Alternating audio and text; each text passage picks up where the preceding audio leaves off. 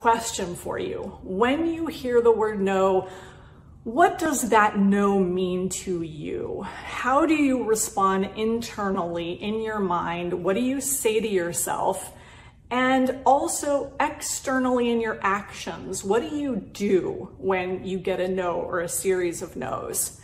And I will tell you from experience of all of the training that we've done is most people, when they get a no, they tend to slow down.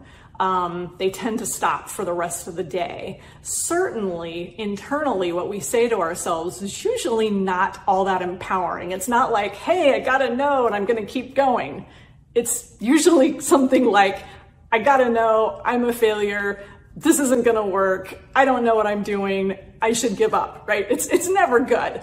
That's the absolute last thing that you want to be saying to yourself. That is taking that negative reality that, hey, the no's are out there, but it's keeping it negative. We want to switch it into a powerful positive. So your response when you get a no really needs to be twofold. It's what you do internally in your mind, but also what you do externally. Externally, you need to keep going.